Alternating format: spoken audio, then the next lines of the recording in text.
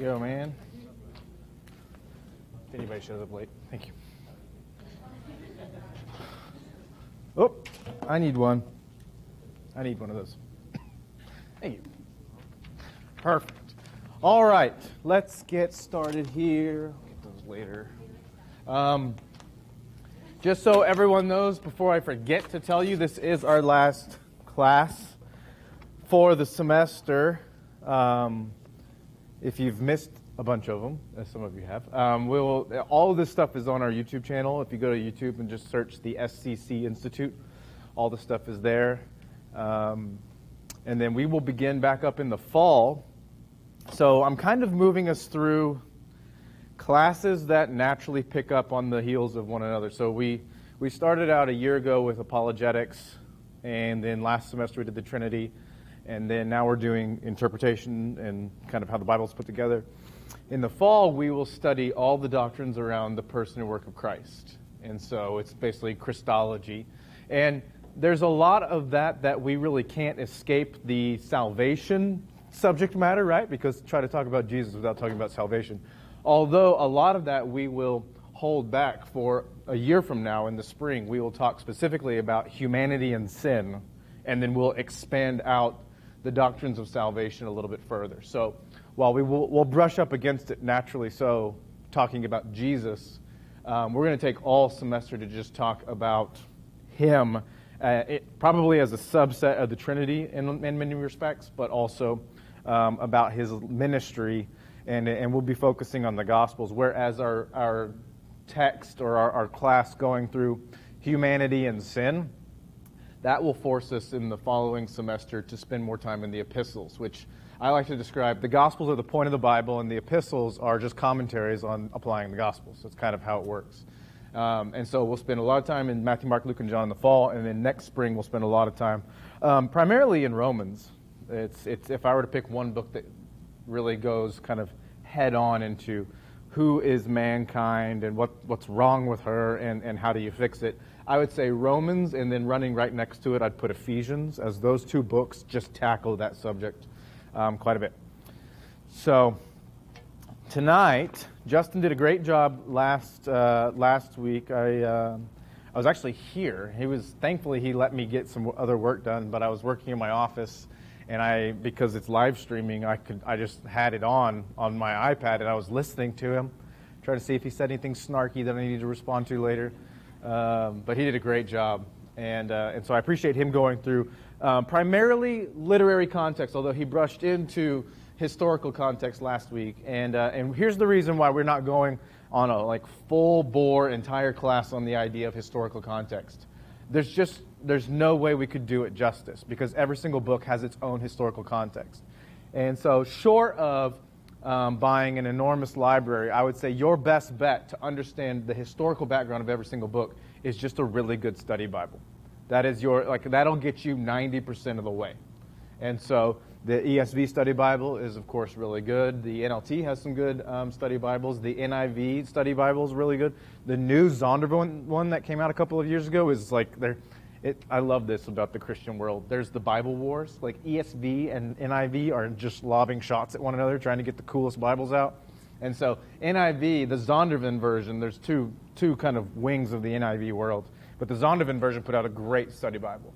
And then there's some new ones. There's one that's all cultural backgrounds. It's another NIV one that I just saw at a bookstore last week. And so any of those would do a lot of work to helping us understand historical context. And of course, any particular commentary on a book ought to at least begin with that information. Here's what I want us to do. I want us to glance. We're going to be talking tonight about genre, and a quick look at each of these passages will help us see the importance of genre. And so I'm sure you can already see we're covering different types of books here. We have narrative, theological narrative / historical narrative, but this even the idea of Genesis is a little different than the kind of narrative you find in, say, 2 Samuel, which is different than the book of John. And I skipped prophecy and prophetic text, just because for the sake of time. We'll talk about it here in a minute. But I didn't put an example in there, which we're going to kind of pick it up here. But John's gospel is both narrative and history, but I would call it more of a theological biography. Acts is like a theological history.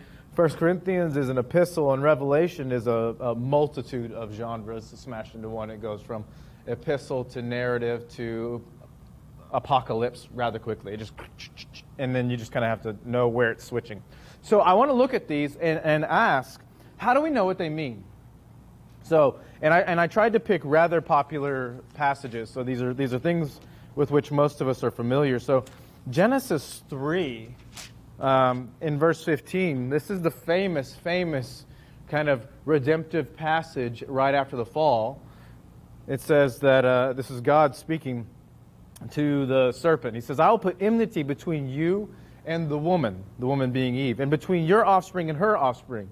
And he shall bruise your head, and you shall bruise his heel. Quick, just off the top of your head, what's this passage mean? What's it mean? What are we looking for now?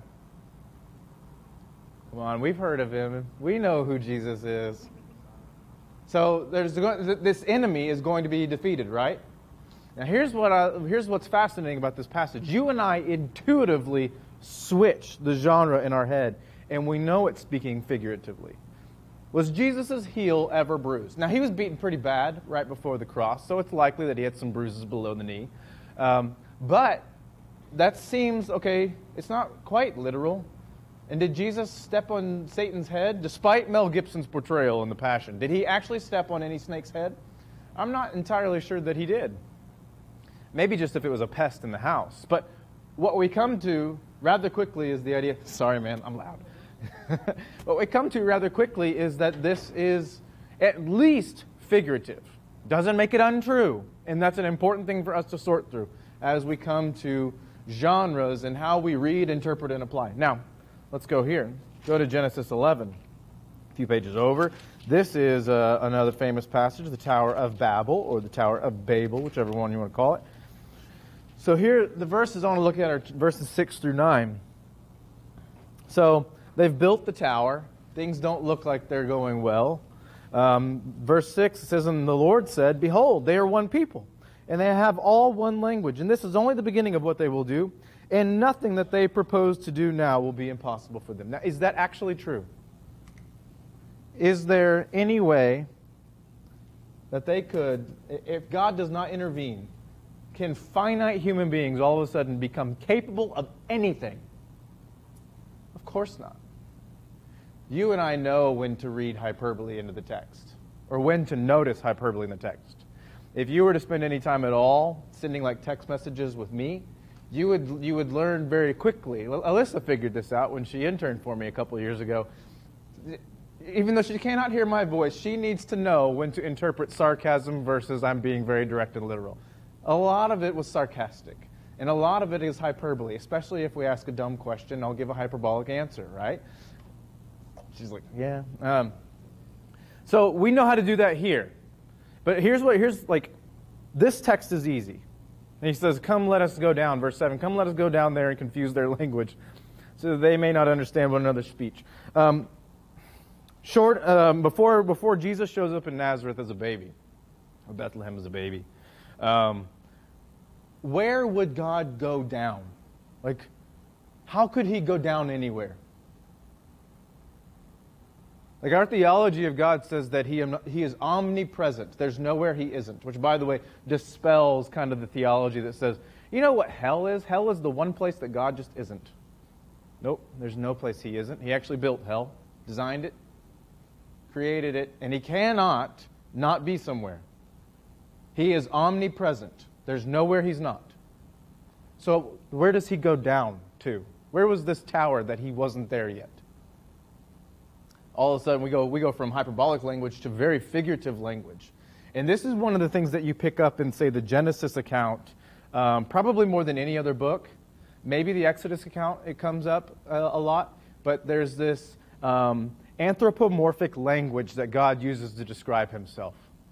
He basically says, if you read between the lines, look, Hearst, I know you're smart people. But you don't understand things like I understand them as God. Like you can't understand the God realm.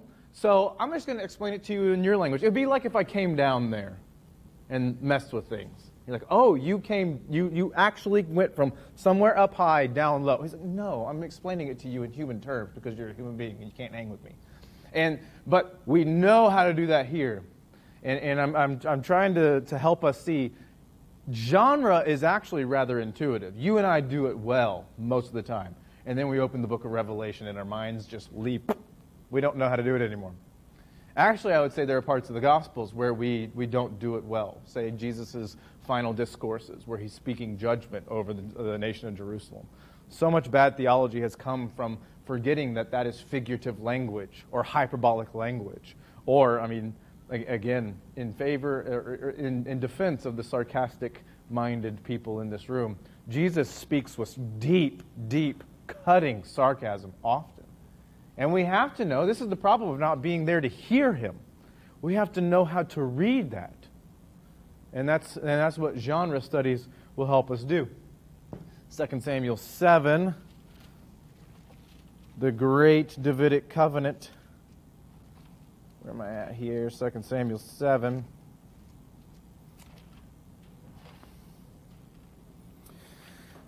In verses 13 and 14 it says, he shall build a house for my name, and I will establish the throne of his kingdom forever. Speaking specifically to David about his son Solomon. David says, hey, I got this beautiful palace, Lord, and you just have this little shabby tent where we put the Ark of the Covenant in it. Let me build you something spectacular. And he's like, listen, David, I appreciate the sentiment, but you're a man of blood. And we can't really be upset at David. He's just following the Lord's directive. But you're a man of blood, so I don't want you to build my house. There's something sacred about my temple. In fact, I'm going to have your son do it. And it says, he will build a house for my name, and I will establish the throne of his kingdom forever. I will be to him a father, and he shall be to me a son. Now, who's he talking about? Solomon or Jesus? Or a little bit of both? Did Jesus, here's the fun part that I really like to think through. Is Jesus currently reigning? I think so. Does he have a literal throne? Like when you and I think of a throne, it's like King Arthur, right? But is Jesus sitting down on a literal chair made of gold that's got a back that's strangely too high, and is he sitting there with a scepter? Maybe, but I don't know why we would all of a sudden, because the passages where that stuff is described are very figurative. And then we'll hone in on certain details and say, no, that's literal. And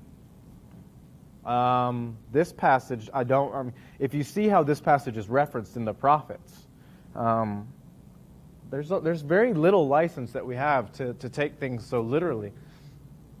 Another area where we do it naturally is in John 6.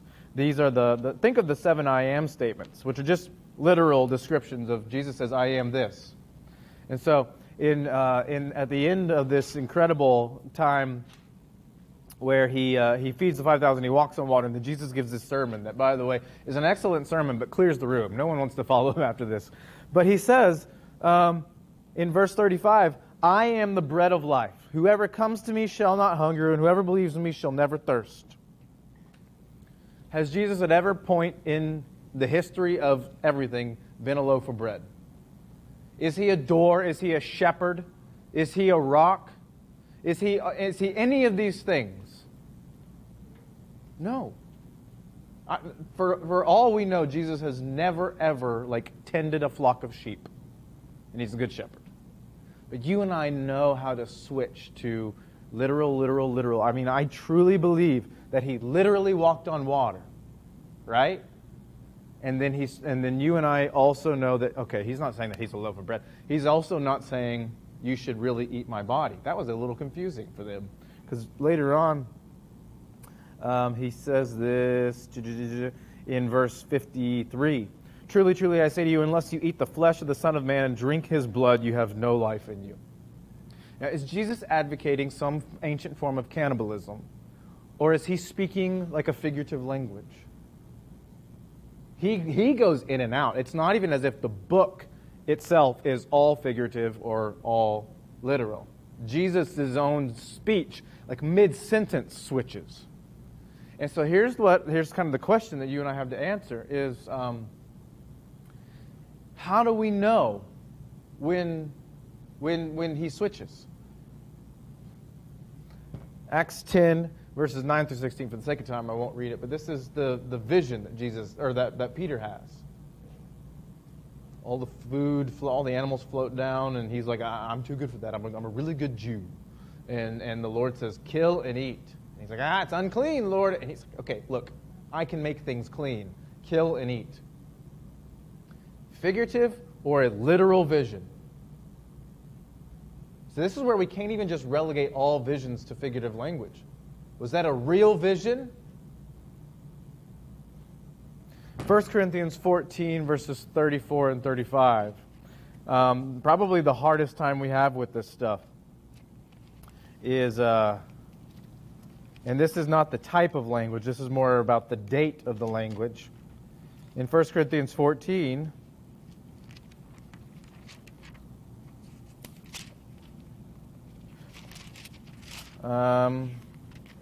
if my Bible wouldn't stick together.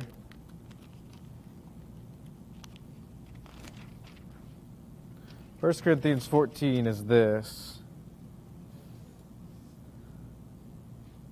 Paul says to the church in Corinth, as in all the churches of the saints, the women should keep silent in the churches, for they are not permitted to speak, but should be in submission, as the law also says.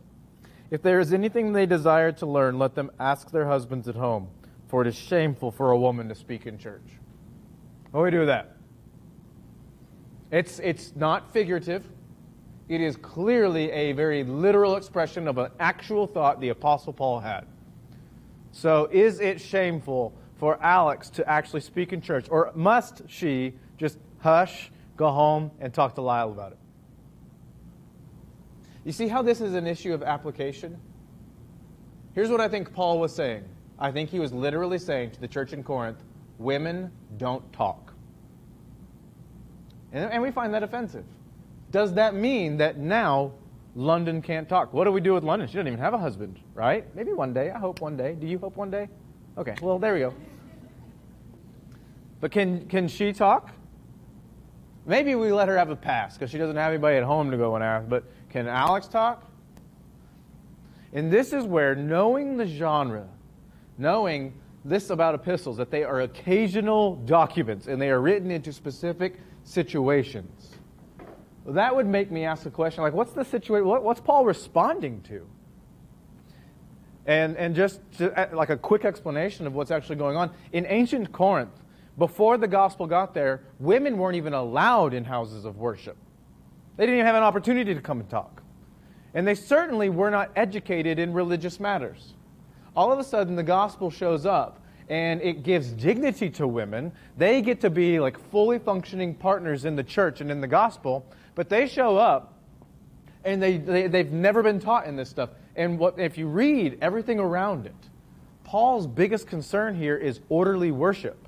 And he says, look, there's this group in the church that is really disruptive. It's those of you that haven't been able to be here ever, and you just keep asking elementary questions. I always make the analogy. It's like me going to Oklahoma State University into a PhD level chemistry classroom and raising my hands, hey, can you explain to me the periodic table of elements? I think everybody in that room would say, enough. We're not getting anything done. You're asking elementary questions. Go home, read the textbook. Go home and ask someone who knows these answers, and come back and let us get something done with our time. Paul's saying, when we gather together, it's for the purpose of worship. So if you don't understand something that's really basic, rather than just interrupting everything constantly, like go home and like be educated. And by the way, we might look at this as a very oppressive text, but really this is a text where the gospel is dignifying women. Husbands owed their wives nothing in the ancient world, particularly in the ancient Greek world. And Paul is saying, not only do I want you to be here, but I want you to come and worship well. And so here's what I'm going to say. You, teacher. And you would feel, wow, I can't believe I get to be here. And you would be like, man, I got to go teach her stuff. Like, it more than anything, we look at this as an oppressive text. It is much more offensive to the men in ancient Corinth than it would be to the women. And yet, whenever we read this and we don't do the historical background, and we don't recognize that this was written as a letter into an actual historical situation, we're like, wow, Paul's such a misogynist. And if you were to ask him in the ancient world, if he's like, what are you talking about? Super pro-woman. I'm so glad they get to worship with us. Now let's educate them so that they can worship well. And do you see the difference between just a surface level reading and a deep reading of the text? And by the way, I'm not going to say that finding that information is necessarily easy, although it is probably 2 clicks on Amazon away from being easy.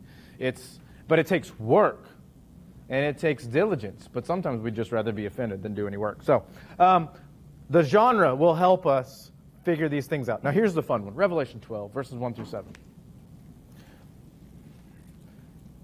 Revelation is, because of its genre, one of the books that everyone's a little scared of. And I won't say that it's just abundantly clear. It's actually intended to be cryptic. But it isn't that hard if you know what you're looking for. So Revelation 12, verse 1 says, "And a great sign appeared in heaven, a woman clothed with the sun, with the moon under her feet, and on her head a crown of 12 stars. She was pregnant and was crying out in birth pains and the agony of giving birth. And another sign appeared in heaven. Behold, a great red dragon with 7 heads and 10 horns, and on his heads 7 diadems. His tail swept down a third of the stars of heaven and cast them to the earth. And the dragon stood before the woman who was about to give birth, so that she bore her child. So that when she bore her child, he might devour it. She gave birth to a male child, one who is to rule all the nations with a rod of iron. But her child was caught up to God and to his throne. And the woman fled into the wilderness, where she is a place prepared by God, in which she is to be nourished for 1,260 days. Many times have I heard this explained as part of just the terror that is to come in the future. Really, this is John the Apostle's version of Christmas. It's the Christmas story. It's the coolest version of the Christmas story, by the way. Puts Matthew's and Luke's to shame. But if you'll recall, Luke doesn't have a Christmas narrative. John doesn't have a Christmas narrative, because John put his in Revelation. This is the woman, actually, it could be Mary, but I think it better describes Israel. And if you go through and look at the parallels between Israel and her other like referent in the book of Revelation, it's the church. And so this describes the people of God giving rise to the Messiah. And I mean, all of this stuff it's Christmas. Yet, if we don't know the genre of this book, we start reading this stuff and then the stuff coming down about the beast and the prostitutes and all of this stuff and the 2 witnesses, and we don't know what to do with it. And it's, okay, well, what's the genre? This is apocalypse. Do you read it literally? I sure hope not. The biblical writers didn't read it literally, by the way. Peter employs apocalyptic literature or imagery in his Pentecost sermon when he directly applies a Joel 2 quote about the sun standing still and things turning, like the moon turning to blood. This is not a John Hagee blood moon book.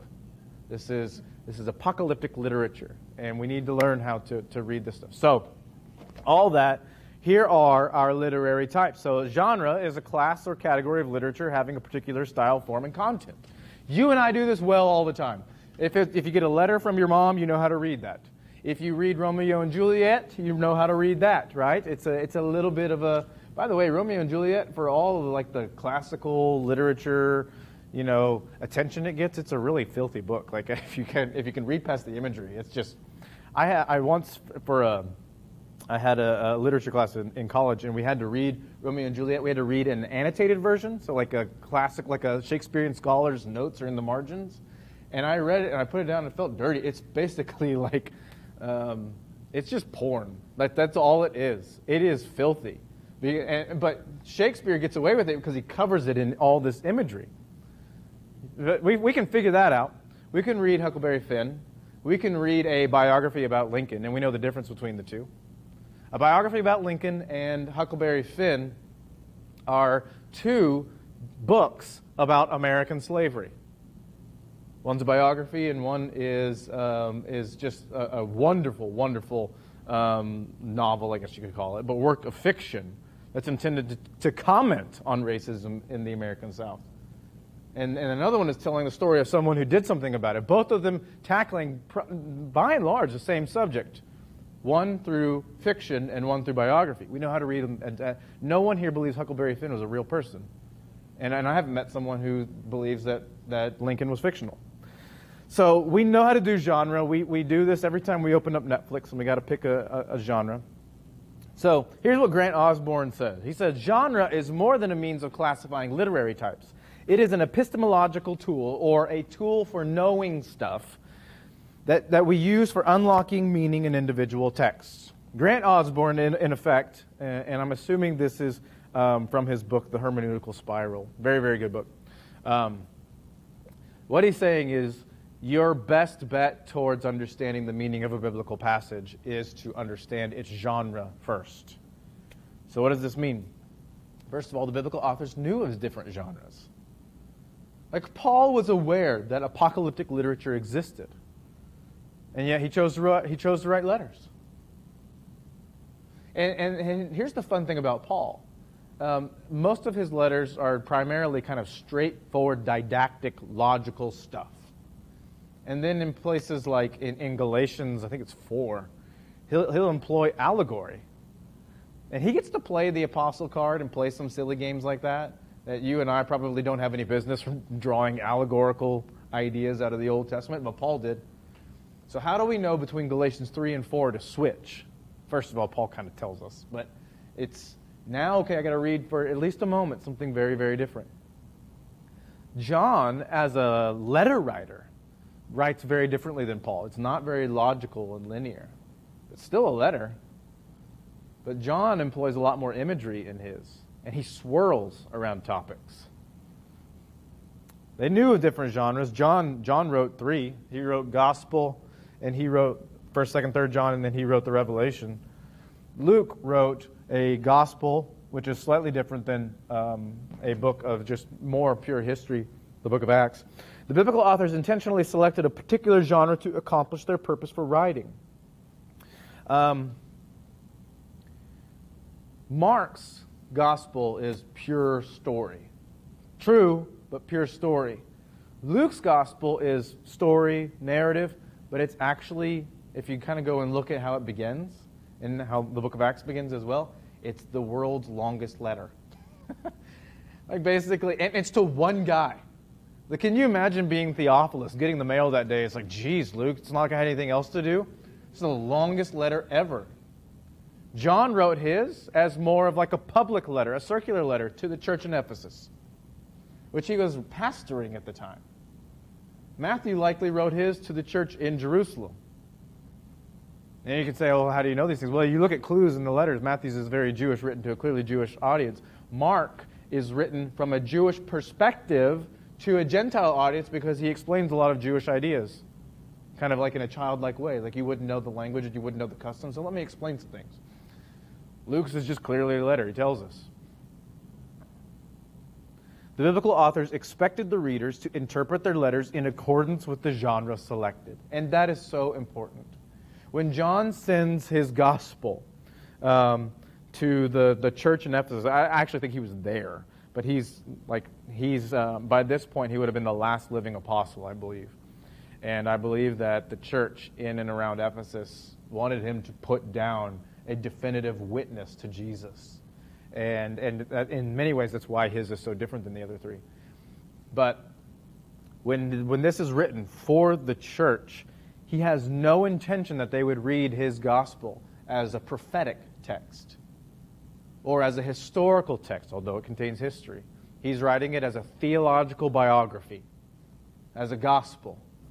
As a biography, it's not just telling facts. It has a very clear agenda. And that doesn't make it untrue. It's important for us to see that. I can write things with an agenda. Everything I write has a purpose. And everything I write, I'm intending for you to read it as I wrote it. London, have you ever been frustrated when someone misunderstood one of your text messages that you sent? When they read in a tone that you didn't intend? It's hard for us sarcastic folk when we're trying to be serious and people think we're being sarcastic. In the end, we all want to be read on our own terms. I do not want to give something to someone and they misconstrue it to mean something else. And so the author, this is what we talked about author's intended meaning a lot through this class. The author controls the meaning, and they write with the expectation that the audience understands that and will read it according to what they intended. And church history is full of us doing not well at that. There are different genres, so here are most of the kinds. You could probably slice these down a little further if you wanted to. There is narrative. In the Old Testament, there's law. So it's like switching from David McCullough's 1776 to just reading the Constitution to now his book on John Adams. We went from history to legal document to history. That's what you do when you go from Exodus to Leviticus to Numbers. Do you know how to make the switch in your head? You're now reading kind of legal jargon. And all of a sudden, I believe same author, right? I believe Moses wrote all 5 books of the Pentateuch. Genesis, Exodus, Leviticus, Numbers, and Deuteronomy. And I believe that Moses, he changes. In Genesis, he's more of a poet.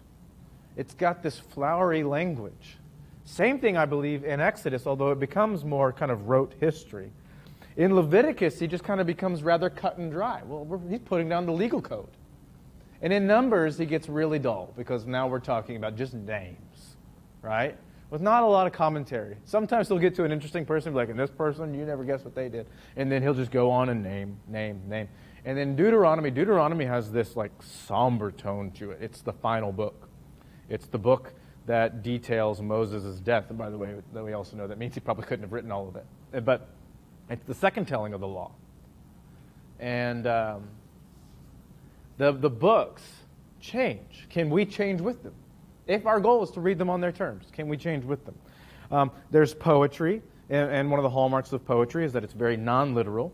There is proverb, and we'll talk a bit about how to read Proverbs. There's something different than Proverbs, although Proverbs would be considered a wisdom book. Wisdom literature is like Ecclesiastes and Job.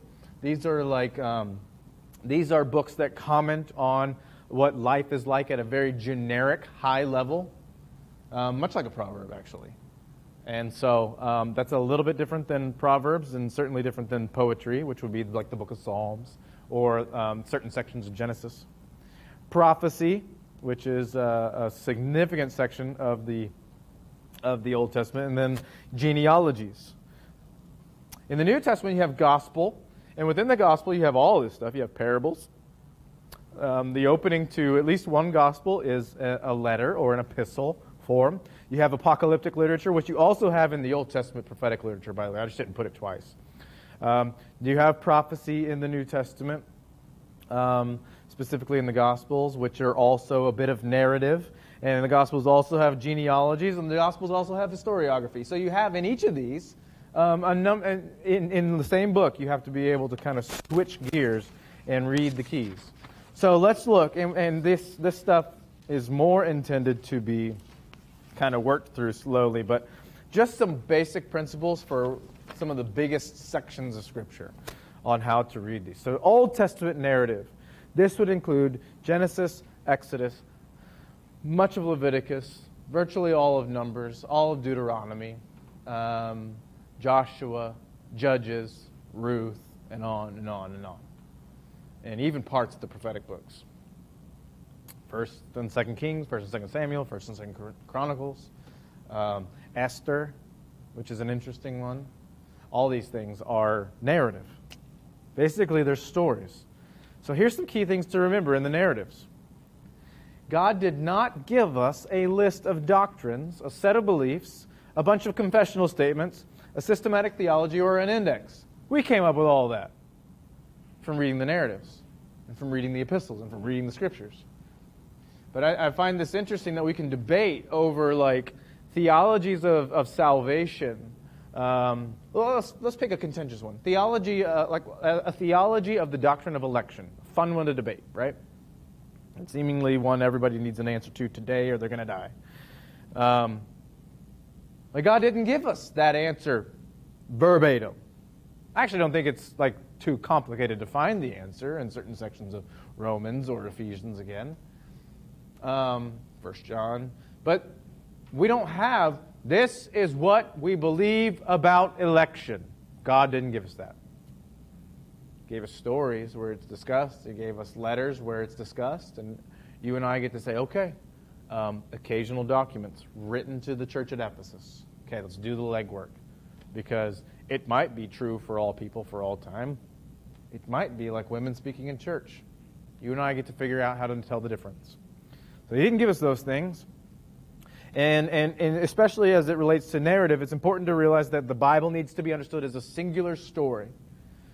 You and I would call someone nuts for, what's your favorite movie of all time? Favorite movie of all time? What? Phantom of the Opera. Okay. So if I were to pick like 58 minutes in and watch 30 seconds, and then come to you, who's an expert at the Phantom of the Opera, and say, okay, let me tell you what the director meant by this movie. Let me tell you what he believes about X, Y, and Z. You would say, okay, from 30 seconds, you got all that. It's amazing. You couldn't have been more wrong, actually. We do this with the Bible all the time.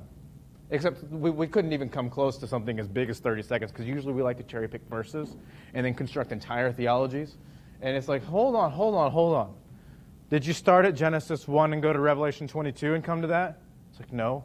I read Nahum 1. Okay. Well, then you need to sit down for a little while and keep reading. It is one big story. And this is important because right beside that you can write, there's this tactic in terms of interpretation called the analogy of Scripture. Meaning, if you read, say, John 6:35, and you come to some, wonderful conclusions based on this, some real heavy-hitting theological idea. Here's the good news. The Bible is a singular story, inspired by one God. And it speaks, it's got a coherence to it. And if what I believe here runs in a contradictory manner to everything else, the good news is the answer is as simple as, well, I have to be wrong. Like I don't get to just come here and choose something that the rest of the Bible disagrees with. That means I got this wrong. Doesn't mean the rest of the Bible's wrong. Doesn't mean this is wrong. It means I'm wrong. And it's an interpretation issue. And what we can avoid that problem by remembering, okay, it's one big story. So it's got to all sing the same song. Now, this is why when you see lots of books of interpretation, they have like pictures of symphonies on the front. And it's a rather thinly veiled idea, but it's one sound, multiple instruments. Genesis is playing this rhapsody. Genesis is playing this incredible piece of music, but it's playing it with Revelation and Romans and Nahum. One sound, multiple instruments. And Genesis doesn't get to go off on a solo whenever it wants. It's got to play with the rest of the guys. And so we got to keep that in mind when we're interpreting. Stories can be both prescriptive and descriptive. You and I have talked about this a number of times throughout this class. We don't need to go labor long on that idea. But the point is, pay close attention, because sometimes it's just telling you what happened. And sometimes it's instructing you what you ought to do. And they're not always the same thing, but they do sometimes come on the heels of one another. The biblical stories are not just stories about people. It's important to remember that. These are telling us something about the one who created these people, their relationship to Him. In fact, I would say they're first and foremost not about people. And sometimes we forget that when we read. They're not allegories filled with hidden spiritual meanings. So it's not as though, like, when we go and we read about the woman, her descendant would... The snake would bruise his heel, and then he would crush its head or bruise its head. It's not like, okay, I wonder who the snake is. It's probably Putin. And who is the descendant? I don't know. I don't know if I'm really all that. I don't want to say it's Trump. Maybe it's the next president. But it's like, it's not all these allegories. And sometimes we play that game. And here's the one rule we've forgotten. It cannot now mean what it has never before meant. So Genesis was written to a very real community called Israel. They had no idea anyone named Putin would exist. They had no idea anything like Russia would ever exist. They weren't even sure that there was land up there, right? So when this document comes to them, it has to mean something to them. And so what it very, very much means to the nation of Israel, this particular passage, it means, okay, some human being is going to take part with the divine in the overthrow of the adversary. That's what it meant. And they had the rest of their history to figure that out. And then when he came, they rejected him. But it was there. Some stories need other stories to fully explain their meaning. In fact, I would say there are a number of stories that we don't really understand their significance until the New Testament comes in and comments on them. And there's a number of accounts, particularly in the book of Exodus, that the Apostle Paul actually clarifies for us in his epistles. Otherwise, we would have not caught all the nuance of that meaning. So the key thing here is the purpose of the biblical narrative is not to talk about what happened in the past, but it relates past events to how we should live. They are instructional. And so, like, Moses isn't communicating the history of Israel to Israel just so that they could have a record. He is instructing them via story. They are meant to move you towards something, or more likely towards someone, towards the Lord. And so we have to keep that in mind. Proverbs. Proverbs are short, pithy sayings that they're in frequent and in widespread use. And they express a basic truth or a practical precept. Can anybody think of like a modern proverb?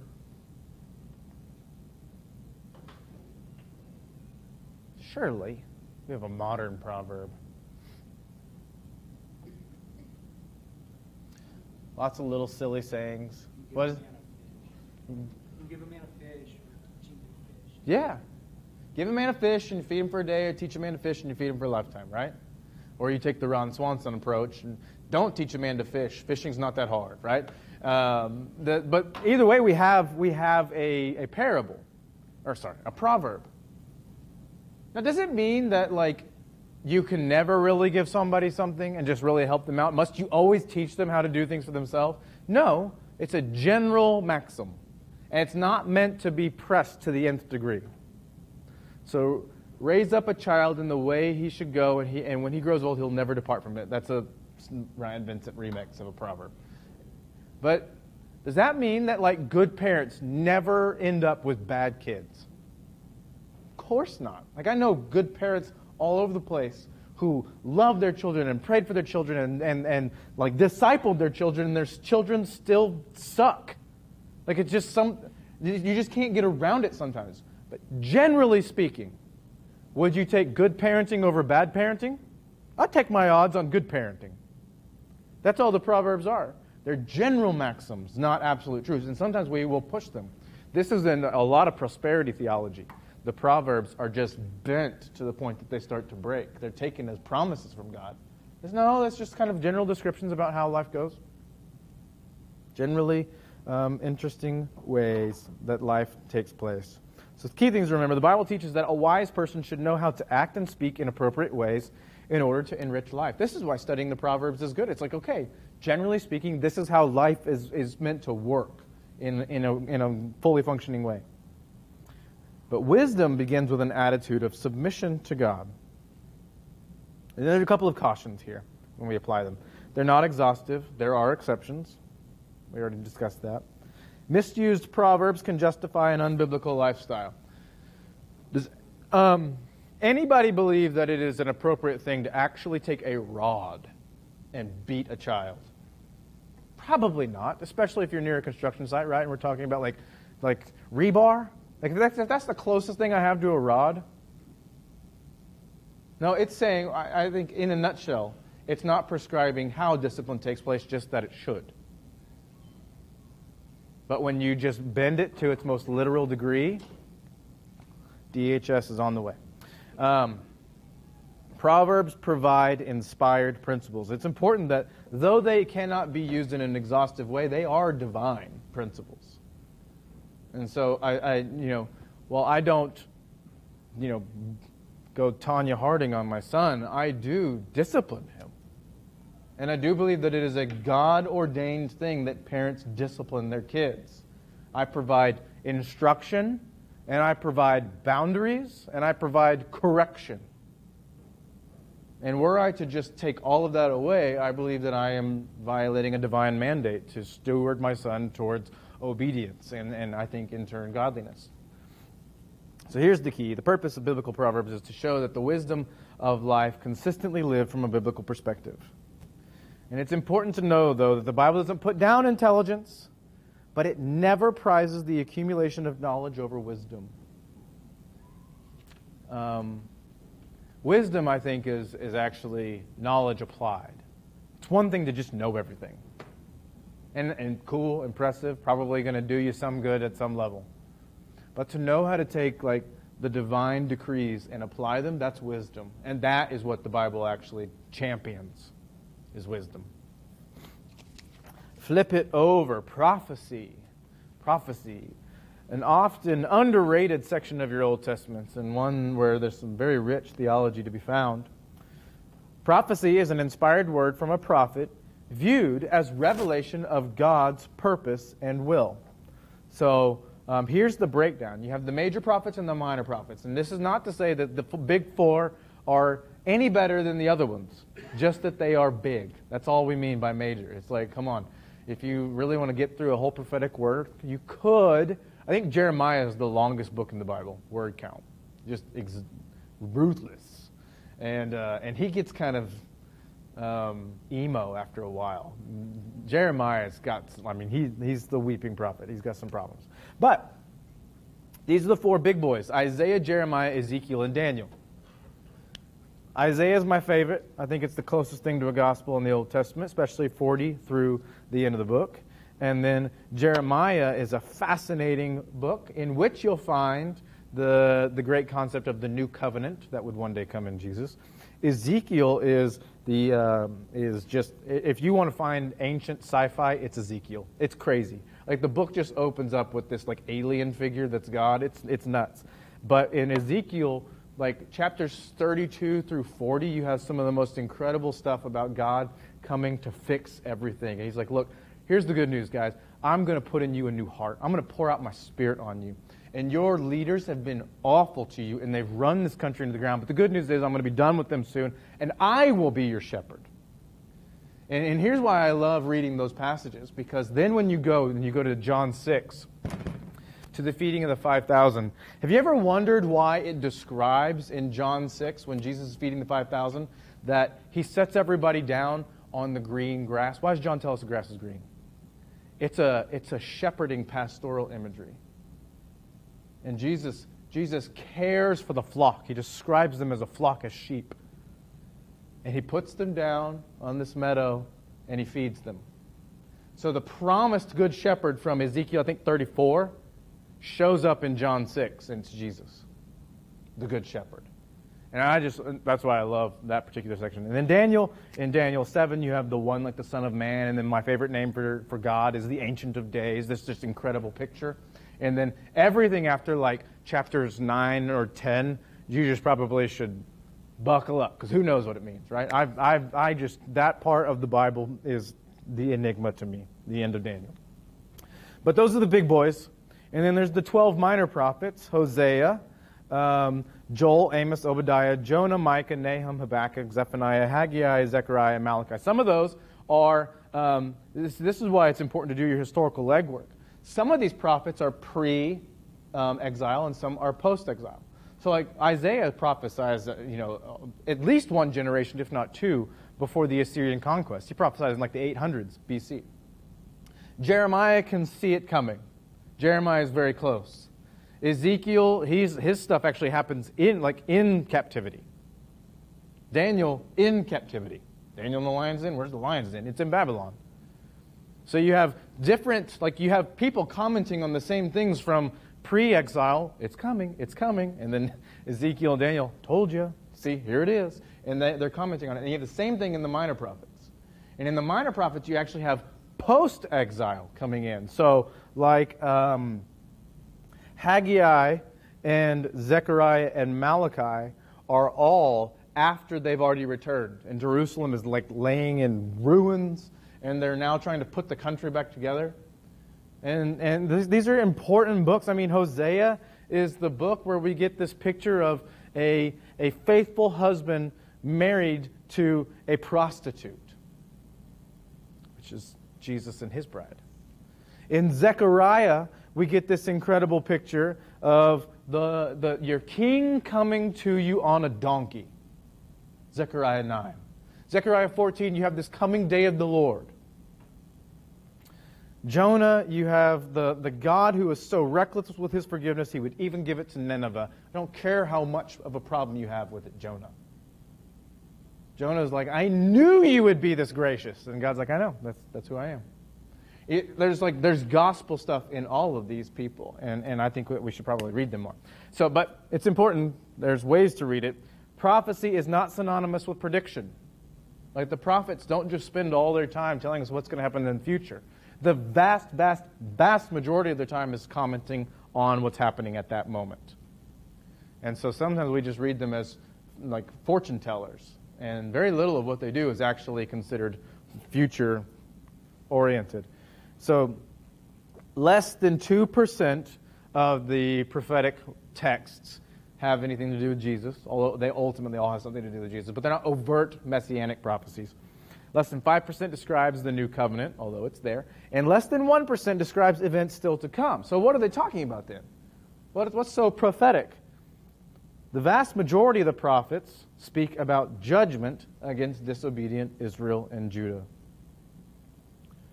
And that's explained here in 5. The prophet's words were intended to call people to repentance. They served as prosecuting attorneys. And so, if I'm a prophet in Israel, I would come and I would basically say, all right, Judah, you done messed up again. Here's what we're going to do. I'm going to point back to the covenant. I'm going to come in and I'm going to say, okay, what did Moses say? And what did Moses say? And what did Moses say? What did Moses say? And what did Moses say? And what did God do? And what did God do? And what did God do? Okay. So why Baal? Why did we put the calves back up in Dan and Beersheba? Why did we do this? Because you remember Exodus 32, guys. The calf thing was a bad idea. That's what prophets did. They would remind you of the covenant and say, repent, let's knock this calf down. And then they would just get beat up. But that's kind of their lifestyle. As the prosecutor, they would come in and they would point out the sin in Israel, and they would say, there is a standard. A prosecuting attorney would look at a soon-to-be convicted criminal, I guess, and say, look, here's the standard, U.S. Constitution. Here's how you violated it. Here's what the punishment's going to be. That's what prophets did. Here's the standard, Mosaic law. Here's how you violated it. Here's what the punishment's going to be, 70 years in Babylon. That's what they did most of the time. And it's important to remember that when we're reading through them. The prophet spoke from the context of the Mosaic covenant. And so though Isaiah is speaking in roughly 800, 850 BC, his world, his mind is shaped by this document that was written in the 1450s, the Mosaic Law. That's what he shows up to speak about, and that's what he insists on them working through. Now there are the apocalyptic parts of the prophets that we talked about, or that I mentioned. We'll talk about that here in a second when we end with Revelation. Okay, so in the New Testament, the gospel, literally the term just means good news. So there is this thing that Matthew, Mark, Luke, and John felt needed to be proclaimed. They called them gospels. Key things to remember in the gospels: the primary intention of the gospels is not to report the events of Jesus, but to call people to faith and faithfulness. They're not just historical documents. They're intended to be persuasive documents. They're intended to convince. You get that much from the end of John's book. I've written these things so that you would believe. That's how John kind of ends his gospel. And it's important to remember that that's what, they are not just reporting the facts. They have an agenda. It doesn't mean that they're making things up. Fake news really wasn't an idea back then. They are intentionally putting the information in front of you that will persuade. That's not the same thing as being deceitful. The center of Jesus' message was the preaching of the kingdom of God.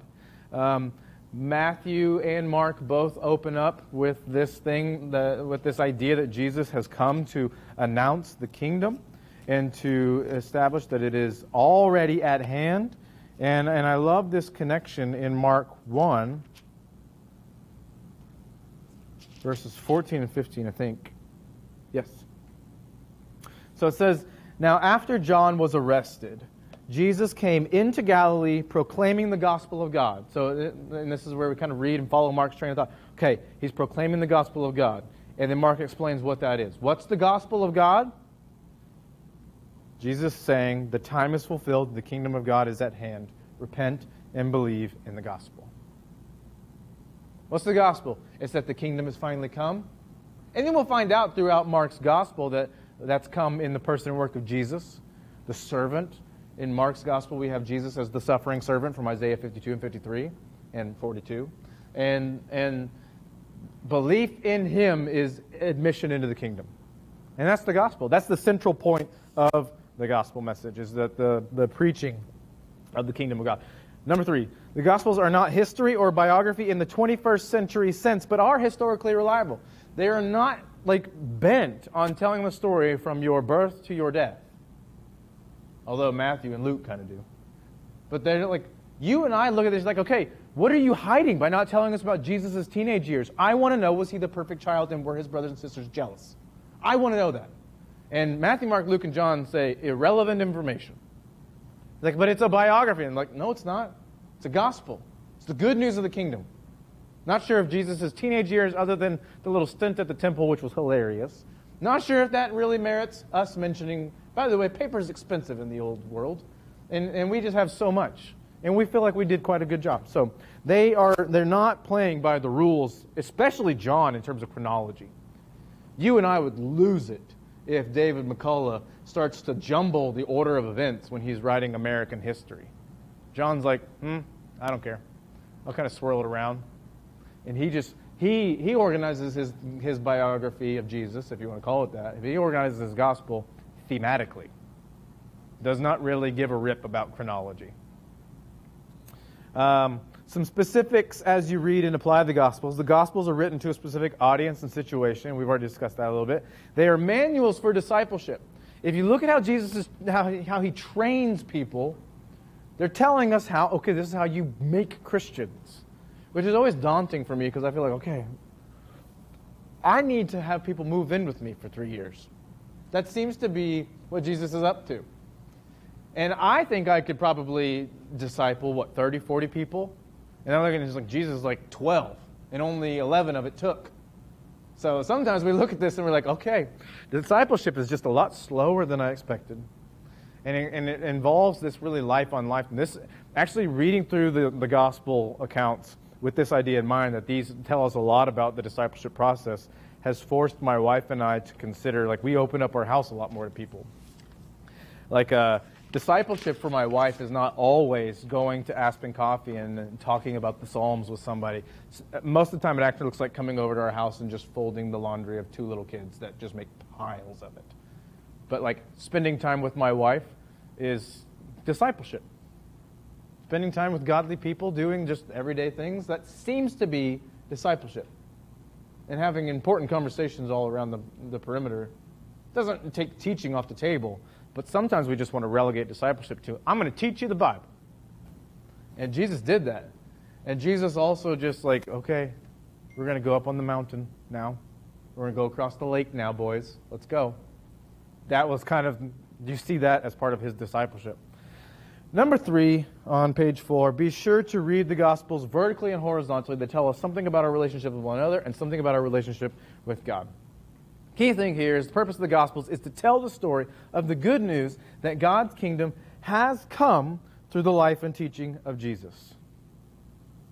Moving on to epistles. These will be rather quick, but I want to finish with the apocalypse. Epistles are writing directed from an apostle to a person or a group, usually formal, often didactic or oratory in nature. And what that means is they were written to, say, 1st and 2nd Timothy were written to one guy. So it's hey, Timothy, read this and do it. That's kind of Paul's thing. But Paul writes who does he write Galatians to? To the churches in Galatia. So here's what's important for us to remember about the epistles. In fact, much of the biblical literature was written to illiterate people, or illiterate communities, I guess I should say. There would be people that could read in the recipients category, but so the letter to the Galatians, though, is written to the leadership of the churches of Galatia to be read over the people. And I think that that's a very interesting aspect to the epistles, is they are meant to be heard. So you and I spend a lot of time reading them. Like Galatians was intended that a pastor, an elder, would stand up in the public area and say, all right, Christians, huddle up. We got something from Paul. And then you would start to read out loud what Paul wants us to know. And you have to imagine that things got a little weird whenever he got to the section about circumcision and how angry Paul is. I'm trying to find it, but I can't find it right now. But basically, he says, if you guys are so concerned with circumcision, where is it? Yeah. I don't remember where it is. What chapter? First chapter? Basically, there's this spot, and I don't know why I'm blanking on it, where he's so mad at them for making such a big deal about circumcision that he wants them to, he basically says, like, if you love it so much, why don't you just cut the whole thing off? Just go ahead and finish the job. If you think that trimming a little bit means anything, just finish up. And I could just imagine the elders, I hope they read through it firsthand so they knew how to get the tone right? Okay, all right, I got to go out there and be kind of mean. That's what Paul wants me to be, mean. And but the point being, these are meant to be listened to. And this is why I believe that the YouVersion Bible app is such a valuable tool, because for like the 4 or 5 most popular translations, they have the audible versions, and you can just listen to it. And the truth is, we might think, wow, I can't believe you're just wasting your time listening. I read it. I'm spiritual. It's like, well, actually, Paul intended for Romans to be heard. Not read. Heard. And it always shocks me whenever I'll sit down and just listen to a passage with which I might actually be rather familiar, what I'll hear in a different way. I didn't notice that. I pick up on repeated words and phrases a lot quicker hearing them than I do reading them. Because we tend to read in snippets and take a break and read in snippets. But if you just kind of sit and listen to someone read it over, you'll hear a repeated phrase. And that can be really helpful in driving our minds towards what the author intended for us to see. So, key characteristics, they are occasional documents. We've already discussed that. You need to recreate the historical setting of the letter, part of them being occasional. We've got to build what was going on in first century Ephesus when Paul wrote Ephesians. By the way, if you just want to, okay, I don't know where to start with historical context, Ephesus is like the best place to start. Because here's all the books written to the church in Ephesus. John's Gospel, Ephesians, 1st and 2nd Timothy, 1st, 2nd, 3rd John, and the book of Revelation. All of those were written to the church in Ephesus. It's like the most popular church in the New Testament. And so if you're like, okay, well, what's the most bang for my buck in doing some real historical study? Ephesians, or Ephesus. You get you a gospel, several letters, and the book of Revelation. It's like, man, a lot of bang for your buck there. Retrace the author's argument, this is why study Bibles, this isn't a study Bible, but a study Bible with like an outline of the book at the beginning of the chapter, or the kind of the introduction of the book can be really helpful. You can see, okay, I see where Peter's going to go. Okay, I get it. And then whenever you go and read his letter, you know where you are in the argument, right? And sometimes that can just be really helpful. Specific steps on how to interpret and apply. Determine what the text meant to the biblical audience, because if it didn't mean something to them, it cannot mean it to us. List significant similarities and differences between the original audience and us. There are lots of them. Determine the theological principles in the text. Really, really helpful. And decide how we should apply the principles to get today. So there's the difference between, we need to know what it meant, to know its principles in order to apply it. And it's important that we don't look at the meaning and just do a direct application, but it's look at the meaning and draw the principles out. Because, go back to 1 Corinthians 14. We could say, well, Paul meant women can't talk in church, and therefore women don't talk in church. But whenever you actually go in and kind of do all the legwork, it's Paul meant women cannot talk in church. The overarching principle in that is he loves unity and order in worship services. Okay, how do we do that here? What is disrupting a worship service at Sunnybrook? That's actually a real interpretation and application of 1 Corinthians 14. Not, therefore, women don't speak. It's probably, therefore, women and men probably shouldn't speak during Jim's sermon. It's distracting.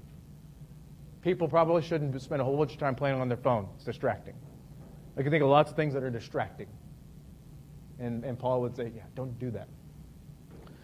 So the key here is the principle of the biblical letters is to remind the people of God how to live out the implications of the gospel and life in the kingdom of God. Like I said, I believe the letters are just commentary on how to apply the gospel into specific churches.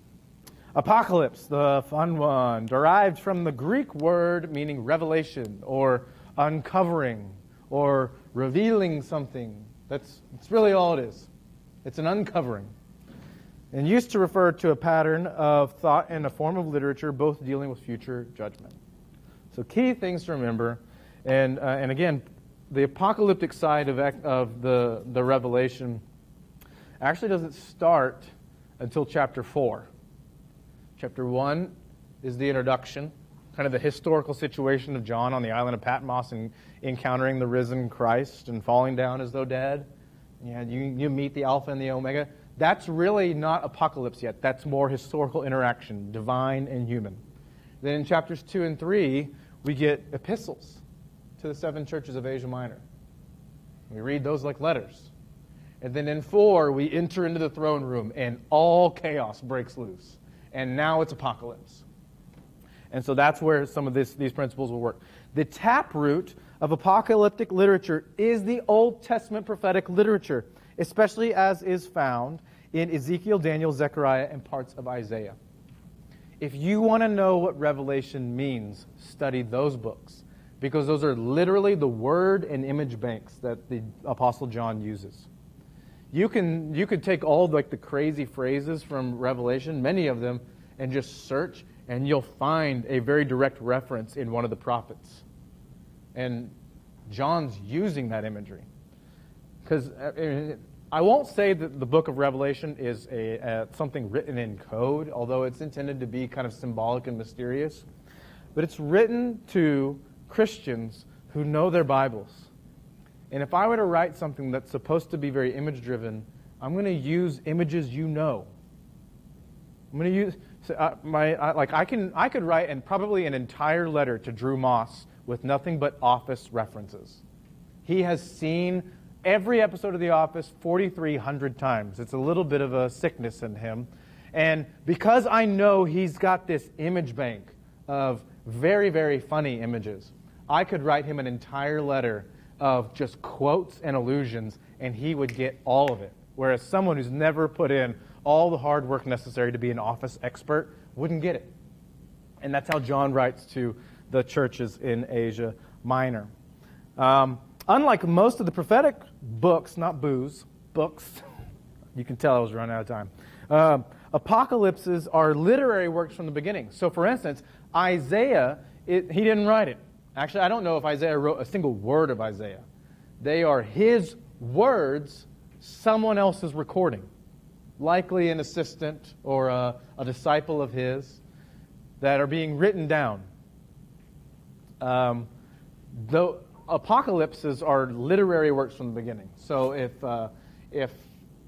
Revelation was intended to be heard because you're sending it to the churches and it will be read over them, but it was crafted. It was crafted.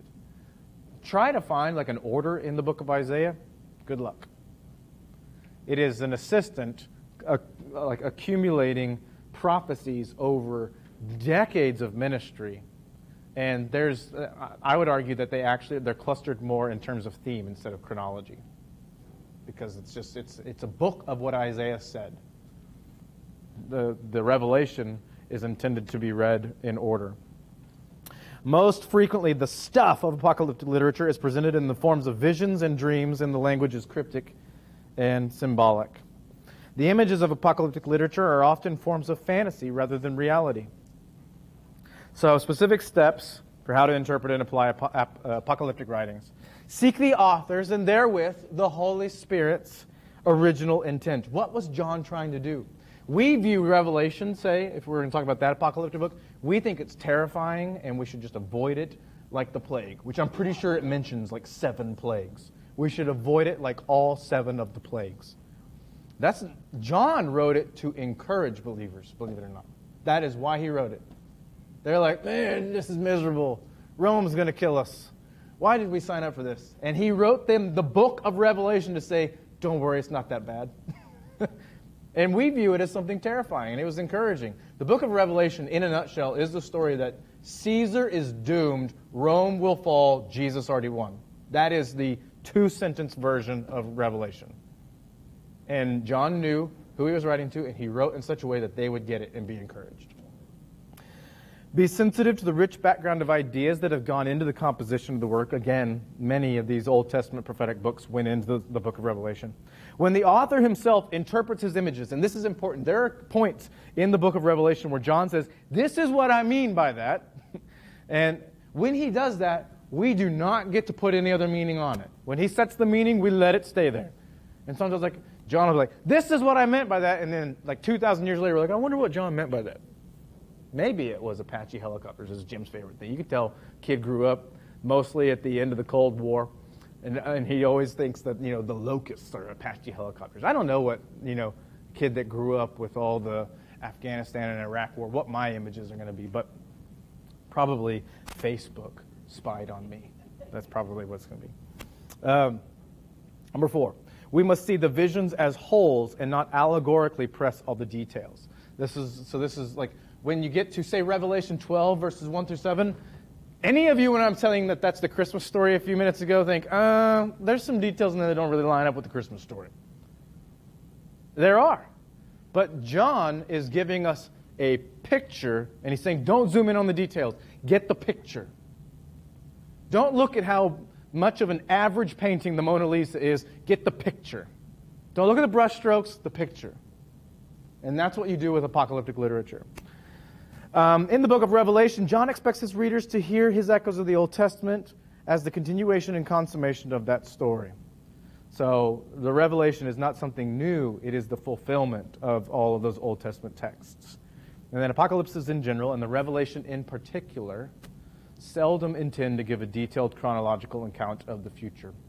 In fact, I would say Revelation tells the same story at least 3 times. The story is effectively over by like chapter 8, and then it just starts over. And each time it tells a story, it's in a more intensified form.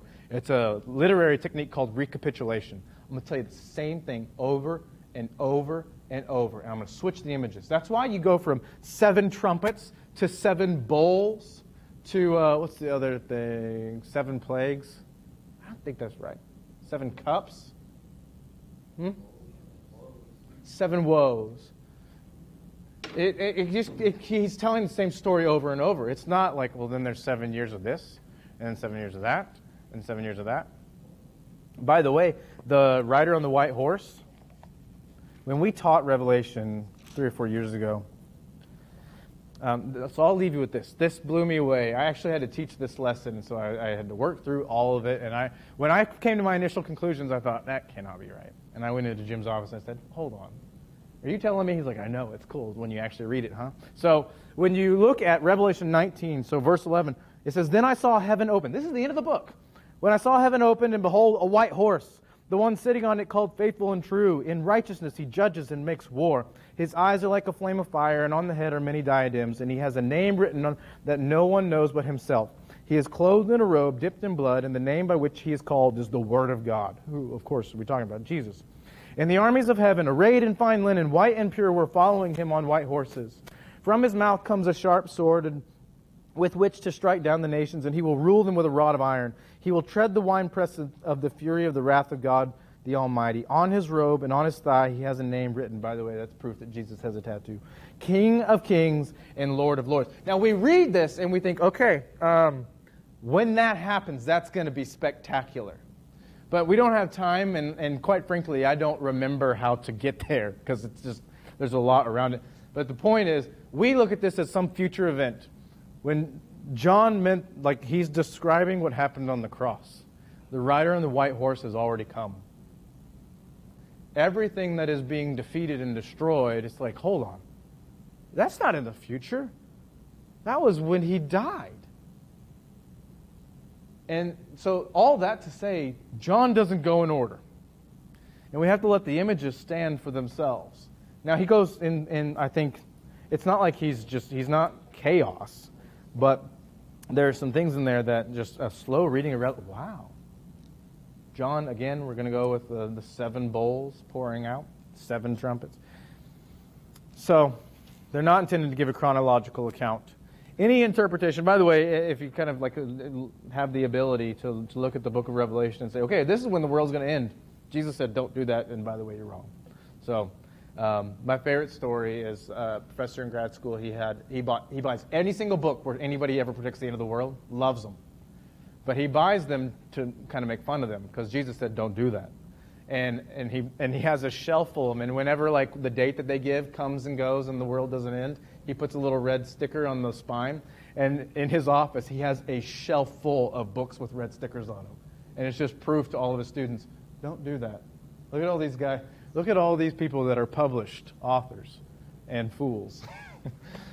So the key to this is any interpretation of apocalyptic literature must be intrinsic to the text itself. We really should spend less time paying attention to newspapers with apocalypse, more time paying attention to what John had to say. Or otherwise, it has to be intrinsic to the text itself or otherwise available to the original recipients from their own historical context.